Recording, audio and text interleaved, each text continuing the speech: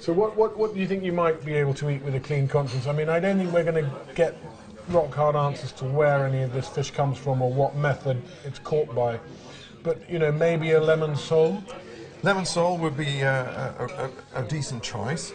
The haddock would be a good choice now. It's just been, the fishery in the North Sea has just been certified as sustainable by the Marine Stewardship Council, which means that the haddock population is in quite good shape in the North Sea.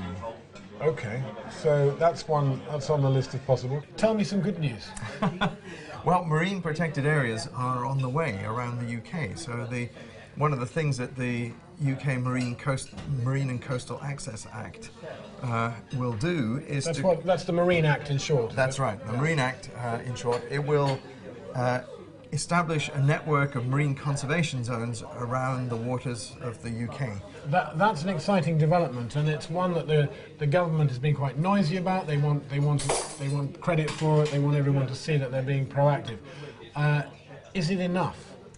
Well, it's a very important part of good management of the sea, and one of the things that we have ignored for years is the connection between the quality of the habitat out there and the productivity and sustainability of the fishery. The use of destructive fishing methods, for example, trawls and scallop dredges, which scrape back and forth across the seabed, will lead to a reduction of the capacity of the sea to support life.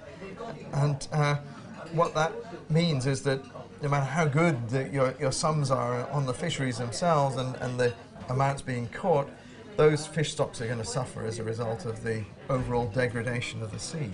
Life in the sea is resilient and it can come back. It won't come back to exactly what it was before because in some cases the fish just simply aren't there. It'll come back to something worth looking after. It certainly will.